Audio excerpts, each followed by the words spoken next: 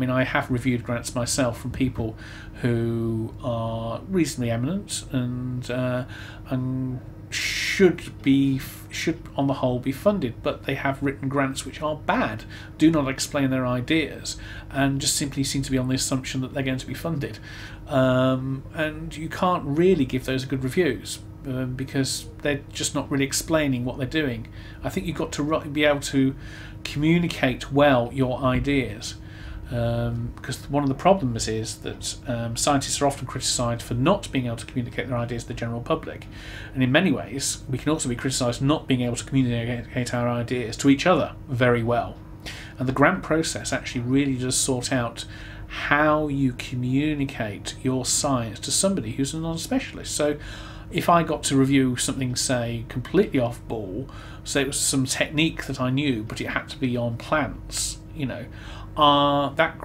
have to write in a style. The person who's writing the grant would have to write in a style to communicate why that science is really important. Techniques, yeah, fine, but why is that bit of doing it really important? And having just done that for a grant recently, it's actually really difficult because you're really enthusiastic about this stuff. You really want to know why this works, and you want the people and the money to do it, right? You've got to sort of take a step back and sort of, explain with great enthusiasm to, if you like, the interested 14-year-old why this is interesting. And I think that's really what you've got to aim that first paragraph, I think, at the intelligent and interested 14-year-old school child, and that and communicate that sort of enthusiasm to them. Can I ask you something? Yeah.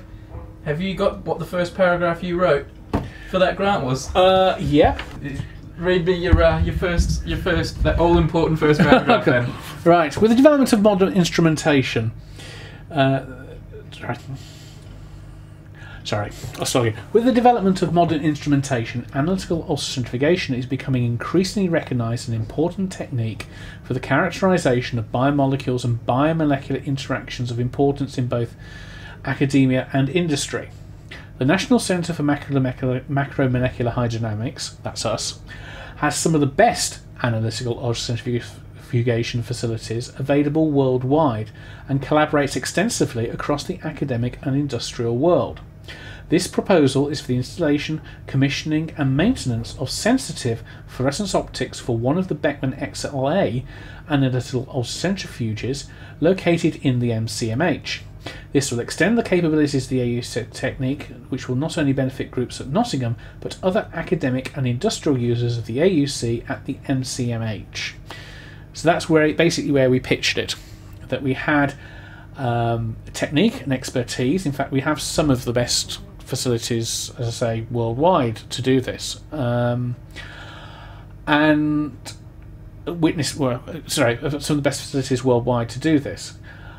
And by just a little bit more money, we can make this absolutely world-class and provide it for UK industry and for UK academia, which of course is what the research councils are interested in. It's actually the funding for UK academia and also our links with industry.